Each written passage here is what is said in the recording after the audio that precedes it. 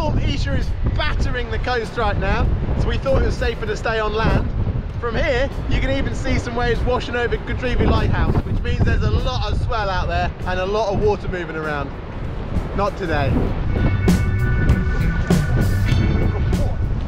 Now we're at the top of the cliffs. Getting that view down on the waves makes them look a little bit more organised and a little bit more surfable, but it is not safe in there. It's almost surfable. Right on that. Woo!